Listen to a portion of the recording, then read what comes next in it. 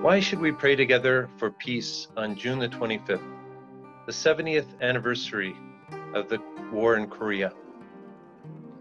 The Korean War represents for us all a wound on the planet, a wound on humanity. When we pray together, we make a strong human chain to bind our hopes and dreams together and lift them up to God for union with God and us.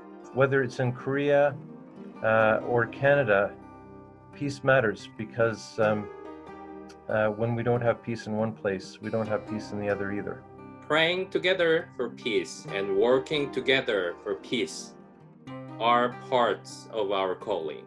Join us online June 25th, 2020 for this special live stream Vigil for Peace on the Korean Peninsula with moderator Richard Bott, Reverend Dr. Hoeun Kim-Cragg, and global partner representatives from Korea.